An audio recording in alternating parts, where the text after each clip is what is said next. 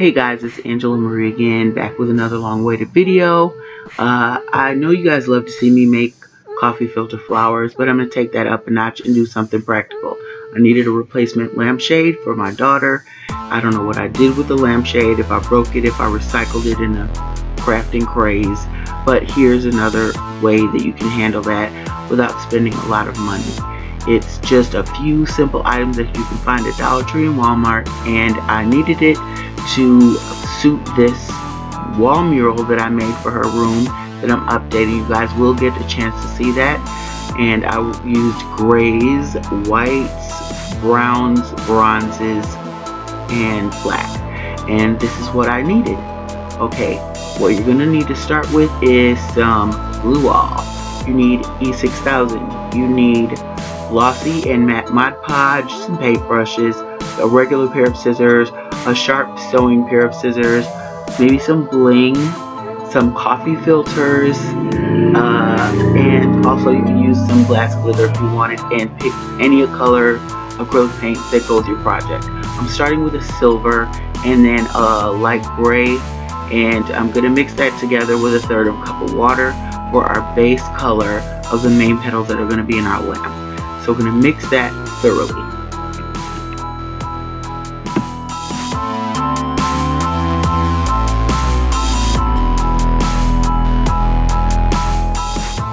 I dipped 50 filters in here, but in hindsight I would have dipped more. I don't want to have leftover paint. Let's have a jar, something airtight that I can work with to store it. But it's better to have more filters than you need done than not enough. So I advise to go ahead and mix as many as you can. And now I'm mixing the darker colors, and I'm going to dip about, I don't know, I think I need 25, but I'm going to dip a few more. Actually, I'm going to use up all of this. What I use on camera, what I do on camera, I'm still going to use the rest of that and dip more. I want to double these, and so I want to make sure that I have enough to go all the way around the bottom layer of the lampshade.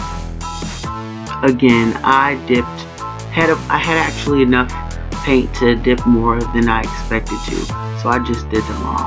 It turned out to be, again, about 25. I started out with 12, then I went to 20, and then I went to 25. I used every single drop, and I make sure that you are checking the insides and the middles of all of them so that you can make sure they're covered. Then I glued 2 of the brown filters together with some, I think I used school glue or glue. It doesn't really matter, but school glue would do for this part, and I just glued each one of those together. I think I didn't leave any single filters with that color because I needed the firmness, the stiffness. I need more support at the bottom to carry the weight of the higher leaves. Now after those filters dried, I glued them together, and then now I am applying a mixture of 50% glossy Mod Podge and 50% matte Mod Podge. I'm just doing this to give it a little stiffness. Now I took a Dollar Tree container that had a lid, and I cut a hole in the bottom to match the top of my lamp to be able to sit on my lamp, and then I cut the rim also. And then I took 2 of the lighter flowers, I folded them in half, and then I cut out 2 leaves from each filter, and you can do that as thick as you can manage it. You can do as many as you can at the same time. Then I sprayed this silver on the outside. I don't want to make a fire, so on the outside I sprayed silver. That's optional. Then I applied some glue, and I started applying the leaves from the bottom of, or what would look like the top, and you turn it right side up, all the way up to the base of the lamp. And I just glued them, overlapping them about 1 inch, and I did that all the way around until I got to the top layer.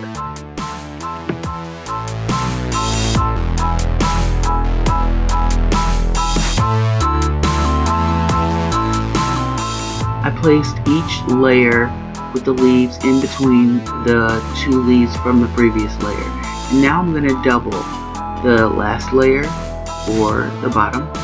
And in retrospect, I wish I would have done that the whole way because it gives it more support and more firmness, and it's easier to clean when it's a little bit more rough or thicker.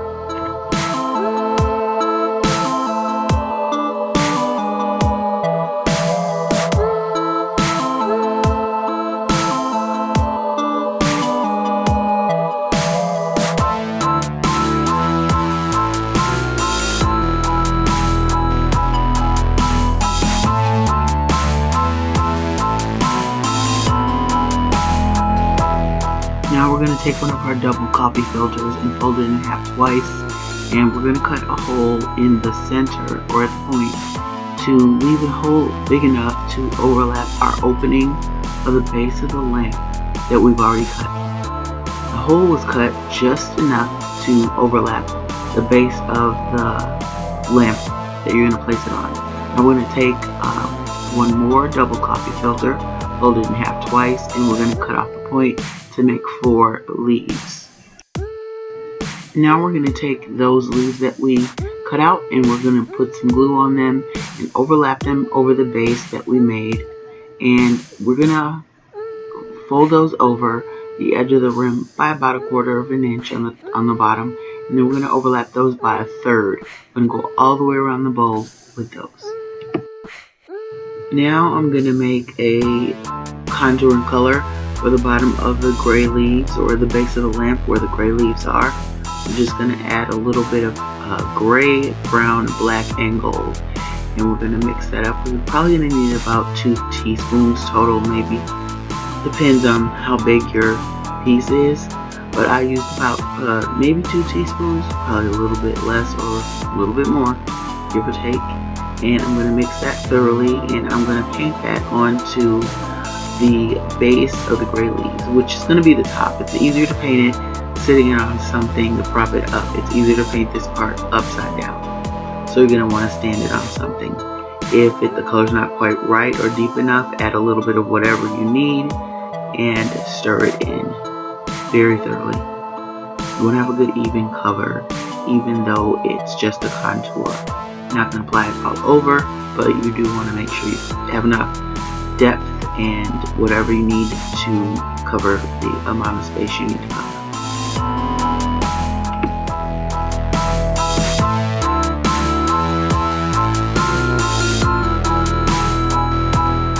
Just apply the contour cover to the raised areas and the edge of the leaves so that you can give it a little bit of stand-outishness, so that it can actually be visible as leaves. Also, I'm going to paint a little bit into the corners or the depths in between the brown leaves. I want to make it look like it's transitioning out from underneath the leaf, like underneath the brown leaves is a darker color. So I'm just going to go around the edges and take care of all that with this one color.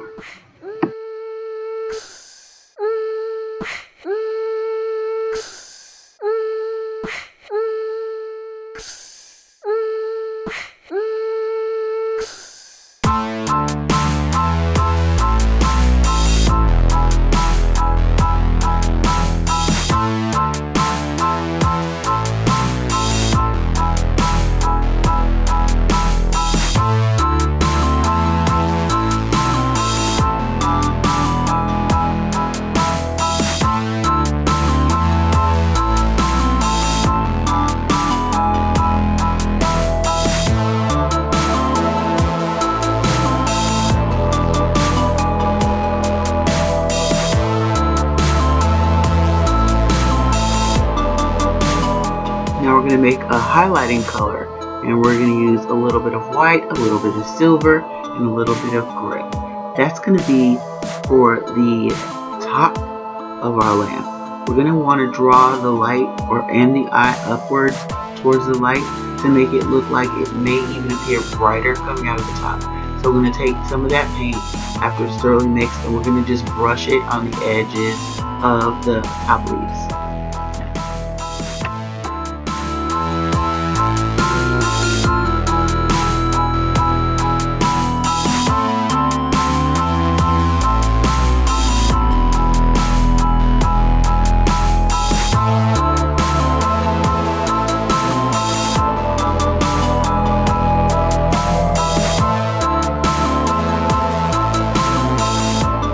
now we're going to create a darker color or a bronzy color for the base of the leaves, the brown leaves. So we're going to keep our base turned upside down at this point, and we're going to go over the raised areas with the gold. I mixed a bronze and a gold, maybe a little brown, depending on what shade you need. Mix the metallic color that you want, but I want this to look like metal. This is the beginning stages of it.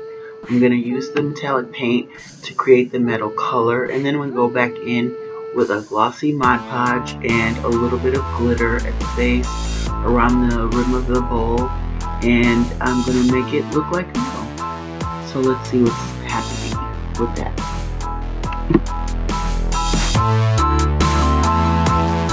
Okay, so around the outer edge or the rim of the bowl, I applied a generous amount of glossy Mod Podge because I want it to be a thicker, wetter layer. As you go along, when you apply, you're going to take the glossy Mod Podge and apply it to all the areas where the brown is on the base and on the leaves. But I put the thicker layer because the glass glitter, because its weight, is only going to stick to the part where the Mod Podge was the thickest. Then I let that dry and I flipped it over and decided to make the edge of the light gray leaves a little metallic. It's just so it can blend a little bit better and to be extra. But I can't.